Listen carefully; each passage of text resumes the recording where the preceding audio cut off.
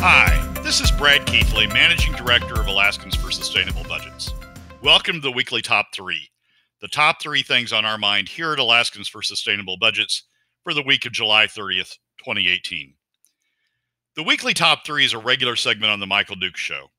I join Michael on the show each Tuesday morning from 9:15 to 10 a.m. for a discussion between the two of us about our 3 issues.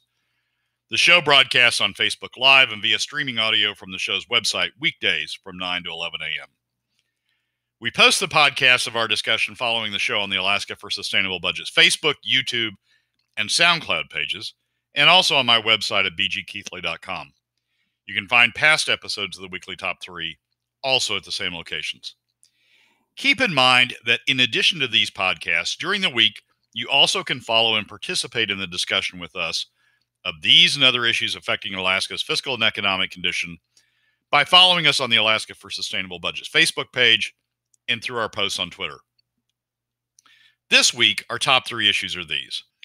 First, the coming fiscal tsunami facing state and local governments, and why HB 331, the Alaska Oil Credit Bonding Bill, is part of the problem.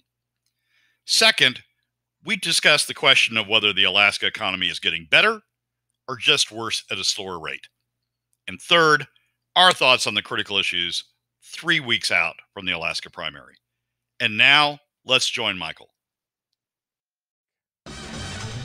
Brad Keithley joins us every week to discuss oil, gas, and the economic forecast of Alaska. It's the Michael Dukes Show. That's right. Brad Keithley is with Alaskans for a Sustainable Budget. It's an organization dedicated to getting Alaska back on track fiscally, and every week he comes in to talk about his top 3. Top 3. What are his top 3? Well, here they are right here. He's going to tell us all about it. Good morning, Brad. How are you? Michael, I'm doing great today. How about you? You know, I'm back home. I'm feeling pretty good. I'm trying to get my life back in order here, and we're moving right along, my friend. Well, it sounds like you're on a roll this morning. I'm late calling in because I was listening, and you were humming through it. Just moving right on through. That's what we do. Well, let's get started. I mean, I got to be honest with you. The first piece, the number 1 on your top 3, weekly top 3, has been something that I've been concerned about for quite a while. Obviously, we here in Alaska have a toe in this pond. This is a big deal. But it's talking about the pensions, not just the PERS and TERS, not just the unfunded liability in the state of Alaska. This is a huge problem for the entire country right now, and it's going to come back and bite us. It is. So the Wall Street Journal has been running a series on retirement as the baby boomers have moved through their life cycle now and are entering retirement. This huge wave of citizens.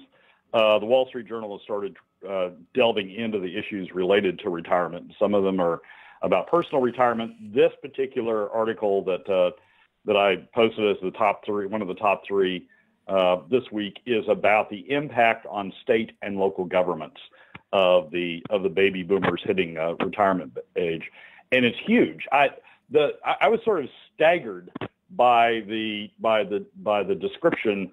Or the headline on the article. The headline on the article is the pension hole. Now this is the unfunded pension portion. The unfunded portion. The pension hole for U.S. cities and states is the size of Japan's economy. Now Japan is the third largest economy in the world. It has a GDP of about $5 trillion annually. And the size of the hole, the size of the unfunded liability, and this is just at the state and city level, the state and local level, the size of the unfunded hole is at $5 trillion, the size of Japan's economy. That's a fairly staggering analogy that they start out with, and then they go through a series of stories about various states and localities that are being hit by it. They don't get to Alaska. They very easily could have. I mean, we've got a dog in this hunt, as well as other states and localities. We've got about an $8 billion hole in our pension funding. that we're going to have to close over the next several years, and that's a big chunk of state spending, of where state spending is going to go, paying off the unfunded portion of the liability. So this is an article that resonated with me both from a general fiscal policy perspective as well as from a state fiscal policy perspective. Absolutely. And we're seeing this over and over and over again across the country. Cities that have gone bankrupt, cities that have gone into receivership or had to reorganize completely because of the promises of politicians in days of plenty, and where it's led us to now. I mean, now initially this all seemed to make sense because when this first got started, what was happening was when they were trying to attract workers into government, good, solid employees, one of the ways to attract it, because the salary in government at that time was lower than the average private sector job, and so they had to attract them with the benefits, whether it was the health care or this kind of gold-plated pension and retirement. And I guess that was fine at the time because the wages were so low.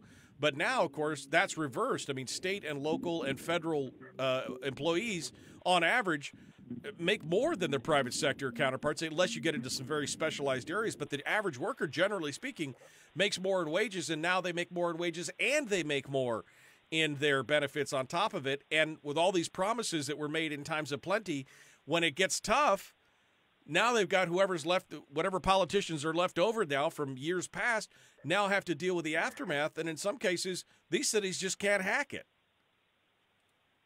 Yeah, it's a tough situation, and it's not just the state and local situation. This article focuses on it, and we need to focus on it at a state level in Alaska as well as a local level in Alaska. But it's a national problem because Social Security is the same problem. Social Security and Medicare is facing the same problem. The trust fund for Medicare runs out in the 2020s. The trust fund for Social Security runs out in the early 2030s. And we're looking at some significant issues related to either cutting benefits. The current projection on Social Security is we have to cut benefits by a quarter, 25%, once the trust fund runs out in the early 2030s. We're looking at this being a significant issue also from a national level. But it's just the focus on the state and the city level is huge. The other aspect of this, Michael, is what do you do about it? I mean, the solution. And frankly, I'm starting to see, as I listen to read various fiscal policy pieces around the country, listen to various fiscal policy podcasts and videos, I'm starting to see a generation issue here. It's the current generation, the baby boomers that are entering into retirement and looking to exercise their pensions and start relying on their pensions. But frankly, it's the younger generation that's going to have to pay for it.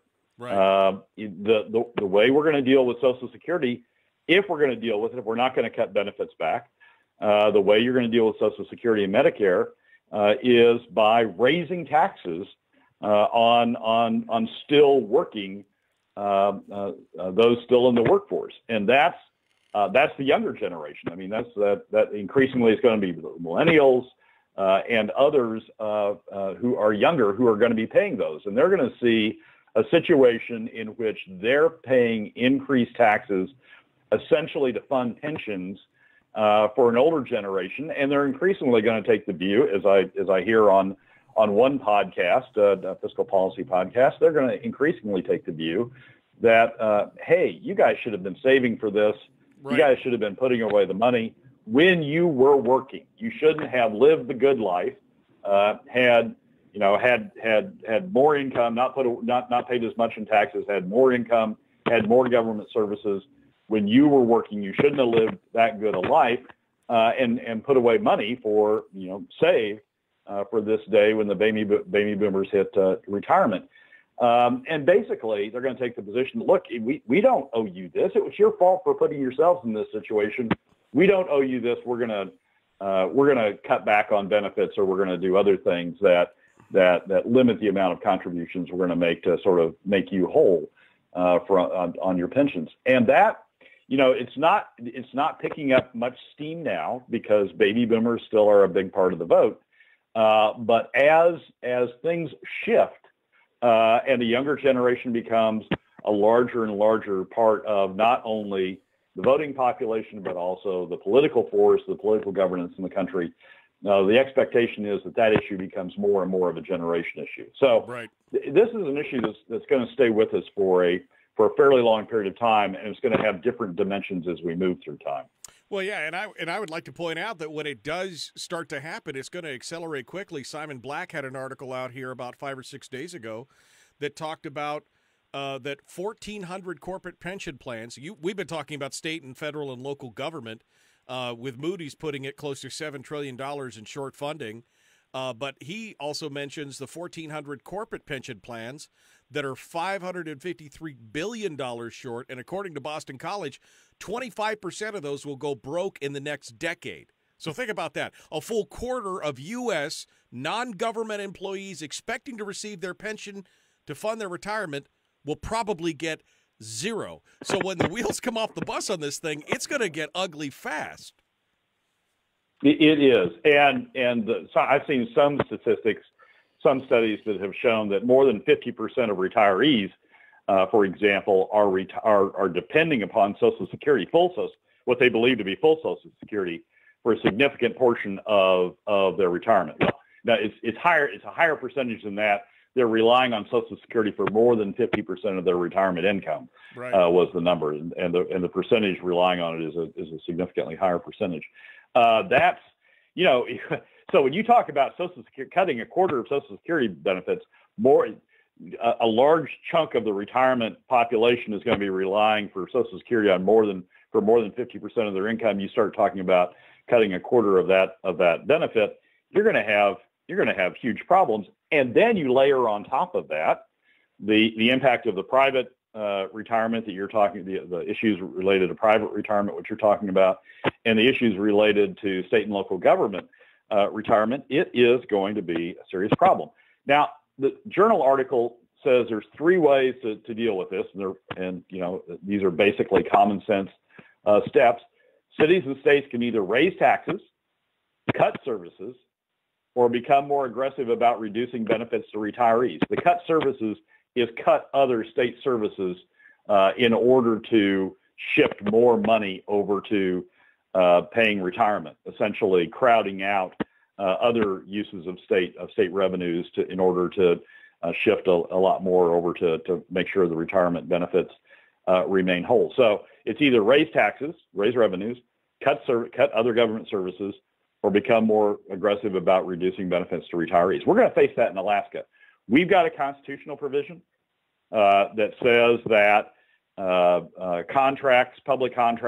public retirement contracts are to be treated as sacrosanct and funded as a matter of the Constitution. So that's going to be an issue in Alaska. So if we can't cut benefits, if that's something that doesn't happen, then we're either going to have to raise taxes or crowd out other government services. As the generational split becomes more pronounced, it's not beyond the realm of possibility that constitutions can be amended. Right. And one could envision at some point in this process people looking at the Constitution to amend it to reduce benefits that way. So it's an issue that is going to be with us for a long period yet to come. I mean, one of the problems, I need to be careful about using that term, but from a fiscal perspective, one of the problems that is confronting these pension funds is that people are living longer. Right. And so you're going to have the issue of not only it's not only going to hit as you start into these as the baby boomers hit retirement age, but it's going to drag on longer or continue longer because people are living longer and people are going to be trying to draw from these pensions longer. Well, there's actually two components to that. Not only are they living longer, but the cost of health care has risen exponentially. And so those two factors combined are that's really the death blow to a lot of these pension funds, is that not only are they living longer, but it's costing more to live longer through their health care and everything else. And Brad, there's a component of this that I think we need to address that, I mean, we've talked about, not the fact that the ARM board has not been receiving their annual required contributions from the state on many years, where the state just decides we need that money somewhere else, and so they won't fully fund the contribution requirement. And we've seen that go on and on. I think in 10 years they actually hit the arc twice in 10 years. And underfunded it the rest of the 8 years, and that's a problem. But here's the thing. This is a ball that once it gets too far out in front of you, you can't get it fixed. There was another article talking about Philadelphia. Philadelphia in 2000 had funding at about 77% of what it was required. By 2017, it had dropped to less than 50% of their liability. But in the interim, between 2001 and 2017, they had actually increased their funding to the fund by 230%, and they still went backwards. The ball had gotten too far away from them, and that's what I'm afraid of. We're going to keep kicking this can. All of a sudden, we're not going to be able to reach the can anymore, and it will eat us alive. Yeah, and part of the reason for that, Michael, is the returns that these pension funds are assuming they're going to get on their investment, because they have. I mean, there's been a bunch of money contributed. It's over an investment fund. Part of the revenue they're counting on in the future is the earnings from the investments they're making off of the investment fund that they have. A big part of the problem is that these pension funds have been counting on an average 8% return year in, year out, all along, and are in fact anticipating continuing to count on 8% returns going forward. That's part of their plan. So the annual contributions that have been set in Alaska, for example, are premised on this investment fund producing 8% returns and taking up a portion of the burden through those 8% returns. Well, you may get 8% returns, you may get 10% returns some years, but but none of the pension funds have been doing that consistently. And generally speaking, government has now been lowering the anticipated returns from 8% down to 7%, down. Some go as low as 6% now to try to be conservative. And as you lower those anticipated returns, as you say, the hole gets bigger and bigger, because you're no longer anticipating or counting on or projecting that you're going to get revenues from the investment fund that are going to help you close the hole. As you bring that number down, the hole gets bigger, and the required contribution that's going to be required from taxpayers or from somebody to close that hole gets bigger. That's part of the problem. That's part of the problem that we faced in Alaska. We anticipated big returns; they didn't occur. We created a hole. We threw $3 billion into that hole in 2014, if memory serves, to try to close that gap back. We then anticipated 8% returns on the investment fund that now was $3 billion richer. That hasn't occurred, so now the hole's opening again. And that, the longer that goes on, the longer you count on those higher returns that don't materialize, the bigger the hole gets, and the more that future taxpayers, future legislatures are going to have to appropriate to it. This is one of the reasons. Frankly, I mean, some people are complaining that I'm talking about it too much, but this is one of the reasons that I have gone on this theme of kicking costs down the road. That we're going to get ourselves as a state in bigger and bigger trouble the more we kick costs down the road. It's one of the core issues, one of the core problems I have with HB 331, which is the oil tax credit bill, which proposes to go out and issue a bunch of bonds in order to pay off the remaining oil tax credits, and then push the payments for those bonds down into the 2020s and 2030s. Kick the current costs that we're facing on oil tax credits into the next decade and part of the decade beyond that. Well, the problem with that is we've got these pension obligations that are going to start showing up big time in that same time frame. We need to get done with as many costs as we can before we hit this huge bump in the road that's coming up, or else we're going to have to cut future services or increase future taxes even more, not only to deal with pension costs but also to deal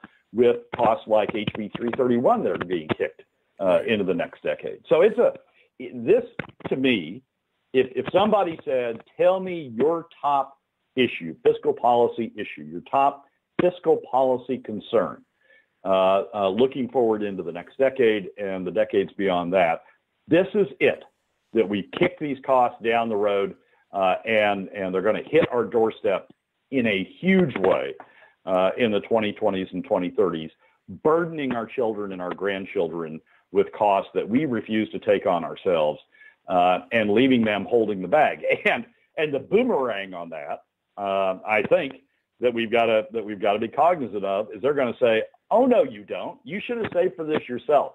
And the fact you didn't, we're not. You can't look to us to burden our lives to have a worse life than you created for yourselves by kicking all these costs down. You can't look to us, so we're not paying them.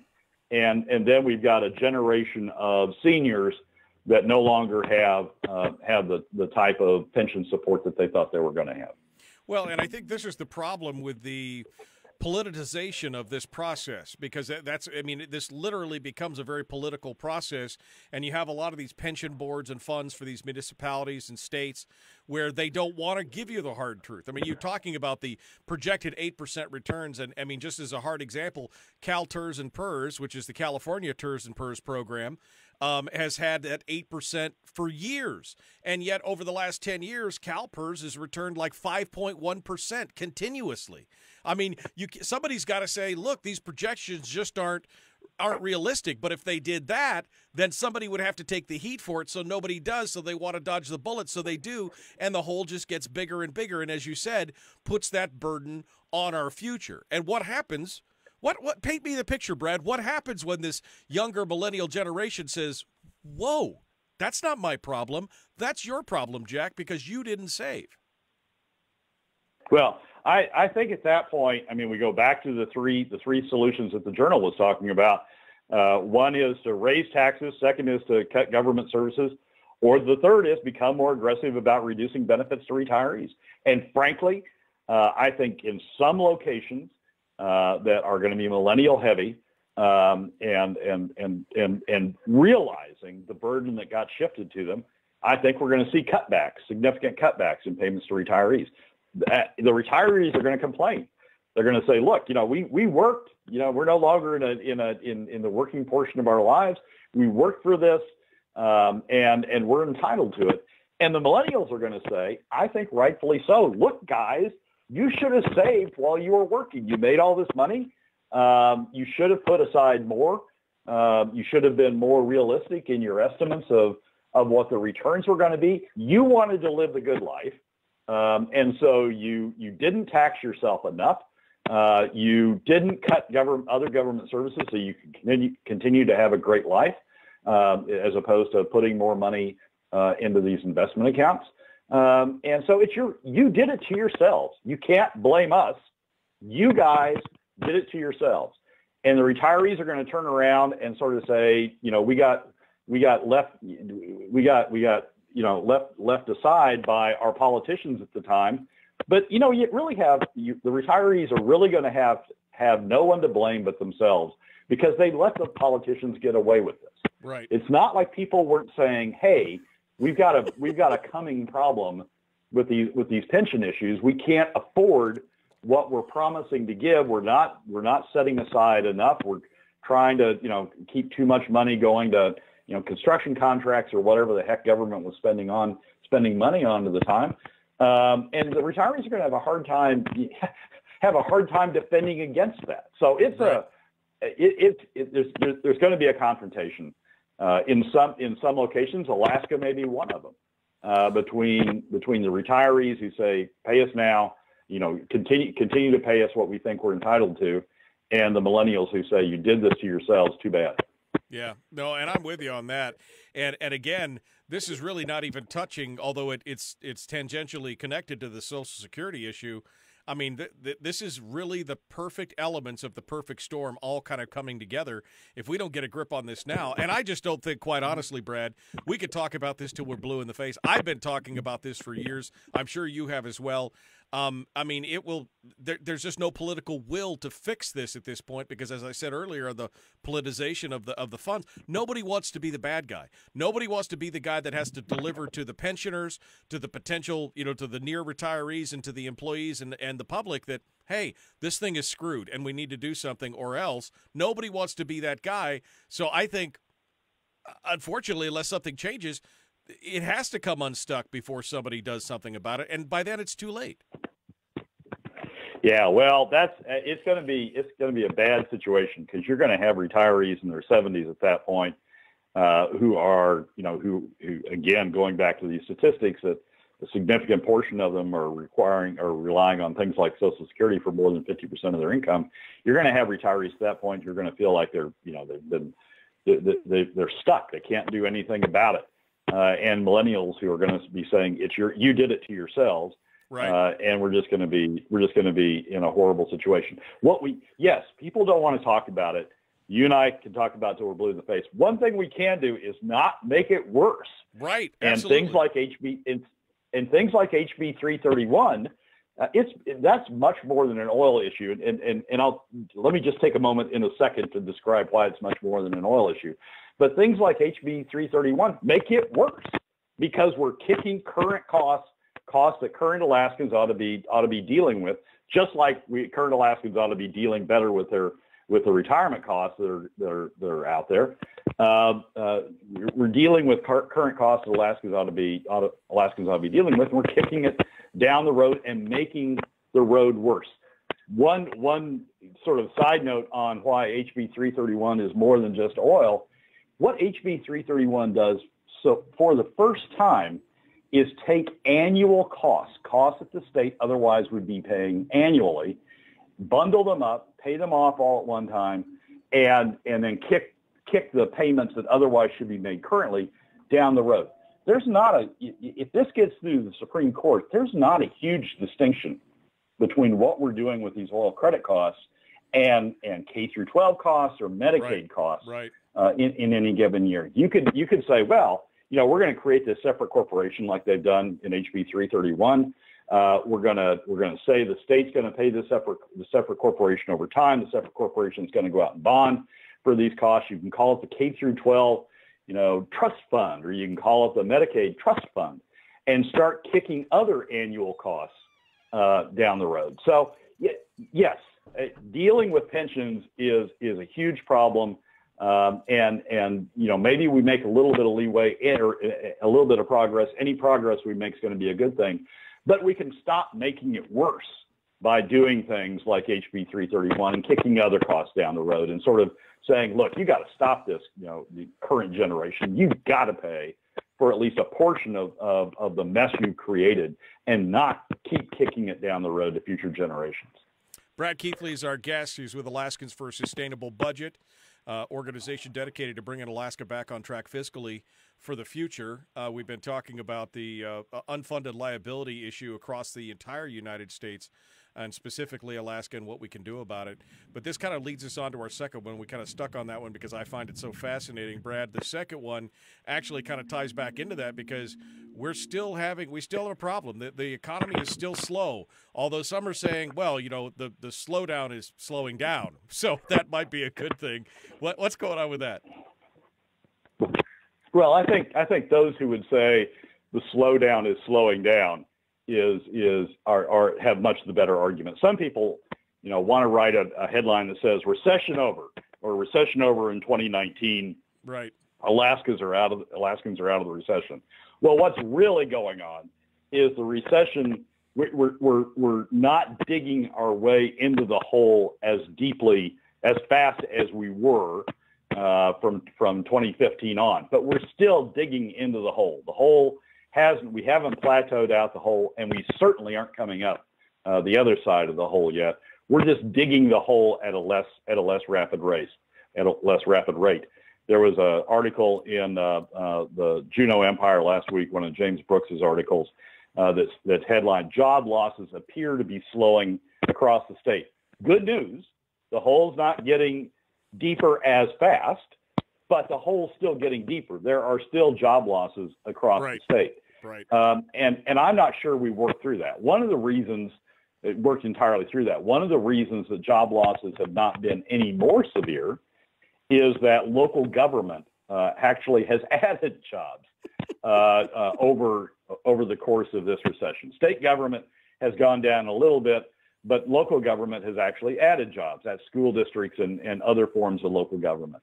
I'm not sure how long that can go on. It's sort of like they're a lagging indicator. Local government's been a lagging indicator of the recession.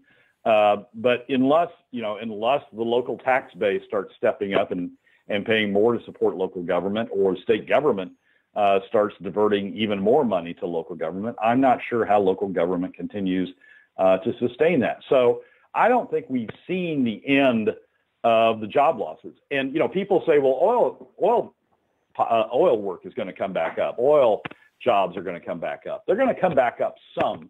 But there was an article, there's been a lot of discussion in the oil industry recently about the fact that we're not going to replace all those jobs that were there before we hit 2014. Technology, in the drive to reduce costs that the oil industry has been on since the oil price drop in 2014, in their drive to reduce costs, to be able to produce margins or have margins at much lower oil prices, they've used technology to replace a bunch of jobs. And so there's been a long series of articles a long series of analysis about the fact that we're not going to come back up to the level of oil industry jobs that we had before, upstream oil industry exploration and production jobs that we had before we went into the cost slide. So yes, the Conoco activity on the western part of the North Slope, the oil search activity around its oil search, and Repsol and Armstrong around their prospect, and other similar prospects are going to result in job increases, but they're not going to come back up to the same level. So we've come down, we've dug this hole in terms of job losses. The hole is not getting deeper at as rapid a rate, but it's still getting deeper. And I'm not sure that even when we plateau and start adding jobs back on the oil side, that we're going to come back up anywhere near the level we were before we went down. So it's good news in the sense that it's sort of like hitting your head against a wall, right? You're not hitting your head as frequently against the wall, but you're still hitting your head against the wall.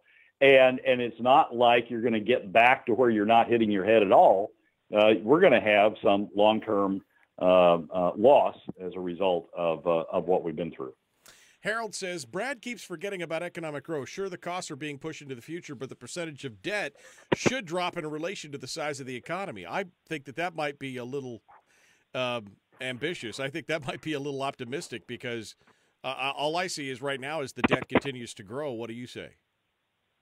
Oh, no, the debt at the federal level, for example, and also at the state level, at the federal level, debt as a percent of GDP is growing. Right now, debt as a percent of GDP, at the federal level, federal debt held by the public as a percent of GDP is somewhere in the 75% to 80% range. Every economic projection out there, including by the Trump administration, shows that debt as a percent of GDP continuing to grow over the next 10-year period. So, yeah, there will be some economic growth. We can debate how much economic growth there can be, but debt is gaining at a rate significantly greater than the rate of economic growth. I see this and I see the job losses dropping, but I start to wonder, is that just the paring back of the low-hanging fruit, and there's really not a lot left for the basic economy, and it's not something to celebrate, because there's just no more kind of the extraneous or extras. Now we're going to be cutting into this, maybe this 1,700 jobs versus the 5,000 or 6,000 jobs are now going to be, those are the deeper, more long-term, higher paid, that's the stuff that we cut the fat first, or the stuff that was easier to cut. Now we're cutting down into the bone. Yeah, there's some of that. I mean, a significant part of the job losses that occurred quickly in our current recession were oil industry jobs, which tend to be the higher paying jobs in Alaska. We've sort of been through a lot of those, and those, once we plateau, once we hit the bottom and sort of start working back up, those should be some of the ones we add. So I'm not sure that I'm not sure how to describe whether we've cut into the bone or not. But I do think that we're going to come back with some higher as we come out of this. Whenever we come out of it, we're going to come back with some higher paying jobs. The ones that we're still continuing to lose probably are middle income jobs. We probably lost all of the oil industry jobs, the higher paying jobs.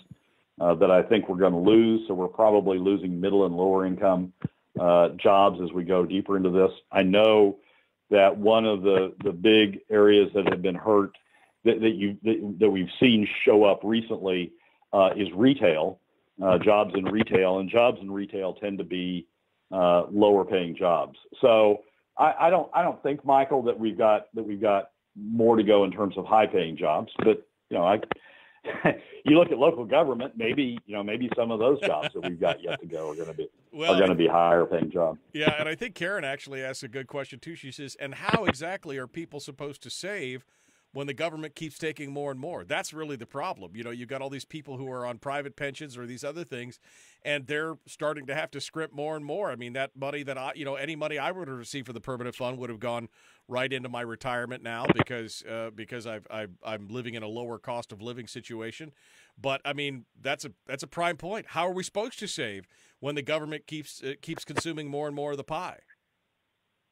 Well, our standard of living has basically, when you look over the span of time, the standard of living over the last 20, 25 years has been artificially high. It's been buoyed by, particularly over the last decade, it's been buoyed by excess government spending, without taking taxes to pay for it. It's been buoyed by not setting aside enough for pensions and retirements. So, frankly, looking at it over that span of time, we've lived a higher life, higher expensive life, or a higher spending life than frankly we should. When you sort of mix all these time periods together, and so government's going to be taking more of it. We're just going to have to learn to live, frankly, with less. It's right. It's not a good situation. It's not the situation you want to be in. It's particularly not the situation you want to leave your kids in. But that's what we've done. Right. So, I mean, to say we can continue to live the high life, government shouldn't take more to deal with the costs that have been created in the past, is sort of unrealistic. Well, and the worst part would be to leave our kids with an even bigger mess of having them pay for it, quite honestly. I mean, that's really the worst part. Brad Keithley is our guest, Alaskans for a Sustainable Budget. You can find him on Facebook. We've got a link at the top of our Facebook broadcast there to his Facebook page. That's the best place to get all the info. Let's move on to your third topic for the day, Brad, which, of course, is, okay, great, what do we do about all this? Because, I mean, that's really, we come down to this, and you and I beat the hell out of these topics and get way down into the dirt with it, and I love that. But then people come away with, oh my God, I'm exhausted. What do I do now? And I think that's kind of where you're at right now. I mean, what do I do? I mean, what can I do? How can I fix this? Because this thing is so broken and out of kilter. How can we fix it? And that actually leads us to number three. Number three is we're 3 weeks out from the primary. What's it looking like? What should it look like? What do I think, particularly for this segment, about where we're headed in the primary? And the answer is we need to be looking for all the candidates are out on the field. We're not going to have any more candidates come in. Certainly, everybody's now focusing on their end game. All the candidates are now focusing on their end game, their final pitches. They're putting their best foot forward, talking about issues, frankly, that voters want them to talk about. This is one of the few times you get politicians actually to deal with the issues you want because they're looking for your vote. And so these last three weeks, what are we looking for? And I personally am looking for candidates who have a huge sense of fiscal responsibility, not just the passing, oh yeah, we need to cut spending and we need to, all that pension problem is going to be bad. We need to address it. And yeah, the PFD is an issue that we're going to have to deal with. Not a candidate who can list the issues, but a candidate who has a firm mind about how they're going to deal with the issues. Right. And to me, there are really three issues that to me candidates need to be talking about and need to come to grips with. One is, what's your size of the budget? Tell me your size of the budget, overall budget. I honestly really don't care at this point about where you're going to cut. Tell me what your total budget number is, and I'll have a sense of whether or not you're one of the ones who really has thought through this issue and has thought through to a number that we can live with, or if you're one of the ones who's still out there talking about continuing the status quo. Oh, we've got it down to 4.2, 4.5. Aren't we good? Now we just have to keep it there and maintain it going forward. If you tell me that, if you say 4.2, 4.5, around where we are now is good enough, the thought that's going to go through my head is, okay, you're going to have to raise revenues, and you're either going to cut the PFD more or you're going to implement some sort of tax, because 4.2, 4.5 isn't good enough on the revenue base we've got. Right. So I'm looking for a candidate who's thought through this enough and said, my number's about 3.75. Then I'll ask you where you're going to make the cuts. But I don't care where you're going to make the cuts. If you've got the right number, you'll find a way to make the cuts to get down to the right number. If you don't have the right number in mind as a starting point, you're going to end up being part of the problem, not part of the solution. Second issue is, are you in favor of kicking costs down the road or not? Do you have a history of kicking costs down the road? Or are you on board with this generation confronting the fiscal situation that we've created, confronting it now and not making it worse for future generations? One test of that is HB 331. Did you vote for HB 331 to kick costs down, essentially to kick costs down the road, all tax credits down the road into the 2020s and 2030s? If you did that, then you're going to be prone to kick other costs down the road when those issues come up. And believe me, people are going to be trying to figure out other ways to kick costs down the road. So tell me where you stand and show me where you stand on kicking costs down the road. HB 331 is a perfect test for that. And if you voted to kick those costs down the road, then frankly, I don't think you're serious about this issue, or you haven't thought through the issue, which is probably just as bad. And then the third thing I'm looking for from a candidate is the PFD. Do you believe in maintaining the PFD at the historic level that Governor Hammond talked about, 50% of earnings or 50% of the draw or 50% of whatever it is we generate as the revenue stream? Do you believe in maintaining that 50-50 relationship, or are you looking to pull money out of the private sector and push it over to the government sector? If you believe in cutting the PFD down from 50%, then essentially you're arguing in favor of taxes. And worse of all, you're arguing in favor of taxes that have the largest adverse impact on the overall economy and are by far the costliest to Alaska families. So you're a taxer, and you're someone who doesn't care about the economic consequence of the tax on the overall economy. And frankly, I have little use for people who think that way, because they're just going to keep getting us into trouble. Right. These are the people who have got us into trouble in the past. There's no reason to believe they're not going to continue to get us into trouble in the future. So tell me what your budget number is. Tell me where you stand on kicking costs down the road, and tell me what your stand is on the PFD. Those three tests are the tests that I think really will help me identify the candidates that I think have the best chance to get this state through its current fiscal situation and out in the best shape we can into the 2020s. People who can't answer those questions or give the wrong answer to those questions, frankly, I think they need to go, whether they're incumbents, whether they're Republicans, whether they're, whatever they are. If they can't get those three questions right, I think they need to go. Well, and I think that really is the bigger issue here of do we send the same people back over and over and over again and expect different results? I think we could all agree that just doesn't make any sense whatsoever, because obviously if they couldn't see the forest for the trees now or before, what's going to change that for now? And which is why we've been calling for a changing of the players. And you actually have kind of a legit scorecard here where you're starting to take each one of these candidates in turn and taking a look at it. I'm posting it in the chat right now so people can actually see the actual picture. But it literally shows you who's running for what, who's the incumbent, and we're going to have to start scoring this stuff ourselves and deciding who is going to be the best choice. And quite honestly, at this point, I don't care if you're an R, a D, an I, an L. I really don't care. I want to know what your answer are to the questions that Brad just asked, and if they're in line with that, then I think you probably have my vote at this point.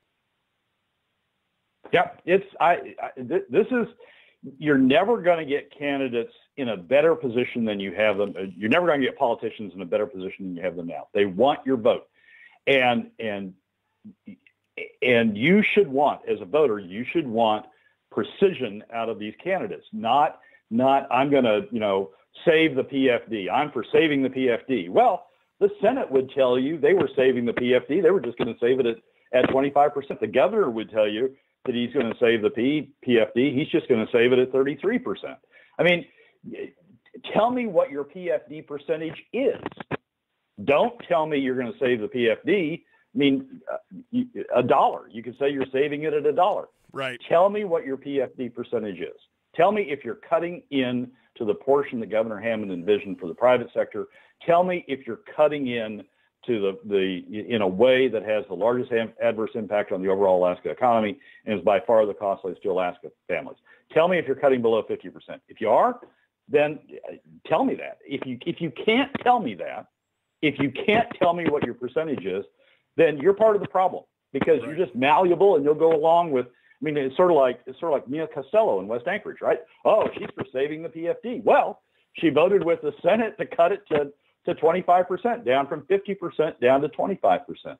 Vote to cut the PFD in half. That's not saving the PFD in the sense that Governor Hammond envisioned the PFD. It's saving something else, but it's not saving the PFD. So Give me a percentage. If you can't give me a percentage, you're part of the problem. Yep, I would agree with that. Brad, if folks want to find out more about this, what do they do? So the best place to go is to go to the Alaskans for Sustainable Budgets Facebook page. Everything we post sort of filters through that. It's not the perfect place because it's hard to go back and get back previous material. You can find that on bgkeithley.com. But the Alaska for Sustainable Budgets Facebook page is the way to keep up with what's going on currently, with our comments currently, and with issues that we believe are important currently. I posted Brad's latest article on the mission statement and this list. You could take a look at the list of incumbents and see who's in your area and ready to go, who has a challenger, and then you can go out there and ask these three questions, which I think are important. One, what is your budget number and where are you cutting? Two, what is your thoughts? What was your vote on 331? And three, what is your thought on the full payout of the PFD and the 50-50 split? Where do you fall on that? I think those are three critical questions that need to be asked. And this is all of the finance. We're putting the whole crime thing aside. Those are the three things on the fiscal health of the state moving forward. It's important stuff. And I'm glad you're able to come out here. Brad Keithley, Alaskans for a Sustainable Budget. Thank you, my friend, for coming on board and talking with us today. As always, we love having you on the program. Michael, and as always, thank you for having me. Well, that's a wrap for another week's edition of the Weekly Top 3 from Alaskans for Sustainable Budgets. Thank you again for joining us. Remember that you can find past episodes on our YouTube and SoundCloud pages, and keep track of us during the week on Facebook and Twitter. This has been Brad Keithley, Managing Director, Alaskans for Sustainable Budgets. We look forward to you joining us again next week on the Weekly Top 3.